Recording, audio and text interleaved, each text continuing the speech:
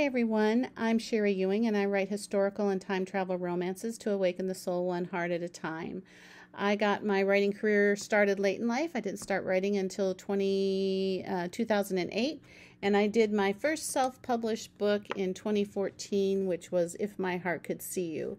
It's a medieval romance that hit Amazon's bestseller charts at number 3. It could have gone higher, but I was such a newbie, I didn't know what to look for. I had no intention of writing a time travel. I was going to write the next book with one of the siblings, but my time travel characters kept talking to me at all hours of the night, so I whipped this one out in 4 months. It was For All of Ever, and it takes a secondary character from If My Heart Could See You. It started a whole series of time travel romances, and I just published book number 4 in May, which was Love Will Find You. And today that's what I'm going to read you a little excerpt from. It was a complicated time travel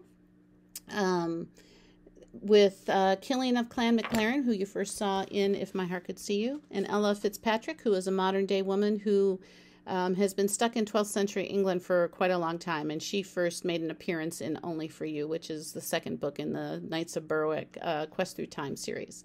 So let's get right to it. Dusk had fallen, the night a heavenly splash of color in rich pink and purple. Every part of Ella's body gave a silent scream of protest. She had had enough of the beast beneath her. Her fingers clenched Killian's tunic to the point her knuckles were white while she continued to hold on as if her life depended on it. Who was she kidding? She was afraid to let go, for she was certain she would find herself slipping from the horse and probably breaking a bone or two during her descent to the ground. This riding a horse business was better left to those who grew up around the wretched animal since the time they could first walk. During the hours of their travel, Killian had kept for the most part silent. The only exception was a word or two encouraging her that her time in the saddle would soon be at an end. They were making good progress on their journey south, but no matter how many times he said they would reach their destination shortly, Wartburg Castle was nowhere in sight. Every step of Killian's steed, whether 'twas the fast or slow pace of the animal, brought its own obstacles, at least in Ella's mind. 'Twas difficult to remain sitting upon his lap. She had given up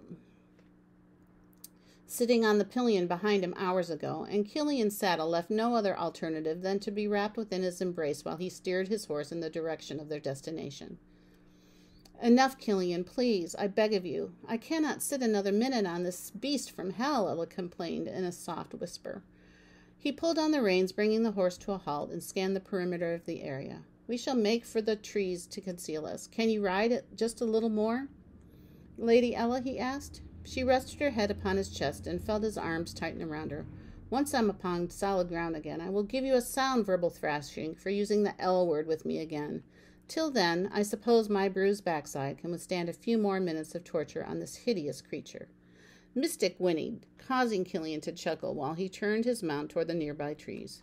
"You treat me as if I'm but a naughty child, and then insult my horse. Whatever am I to do with you, Ella?"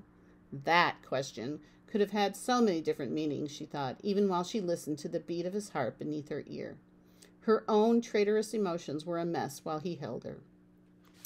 And that is a little something from Love Will Find You. If I'm a new author to you, I hope you'll go to my website and check out my books at www.sherryewing.com. I've got 16 published novels that also include some box set stories that are with the Blue Stocking Bells. We write an anthology every year, and we give 25% of the proceeds of the sales to our mutual charity, the Malala Fund. Thank you to the San Mateo Library for this opportunity to introduce myself. I hope you'll check out some of my books, and I've got a lot that can keep you busy reading for lots of hours. Thank you again for the opportunity. Be safe and healthy while you shelter in place, and take care. Thank you.